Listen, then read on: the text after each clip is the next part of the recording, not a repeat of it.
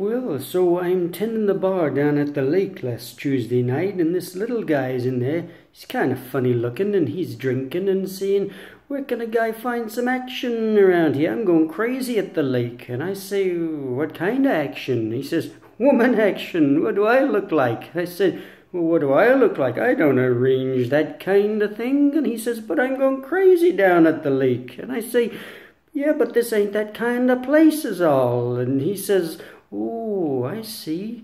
You think I'm some kind of jerk for asking, only you don't use the word jerk." And then he calls me a jerk and says the last guy thought he's a jerk is dead now. I don't say nothing. He says, "What do you think about that now?" And I say, "Whoa, that don't sound like too good a deal for him now, does it?" And he says, "No, that guy's dead now, and I don't mean old age. I don't think a great deal of it." And then Mrs. Mora, she hears about those homicides down at the lake. She says, "I should call it in." So, calling it in. End of story.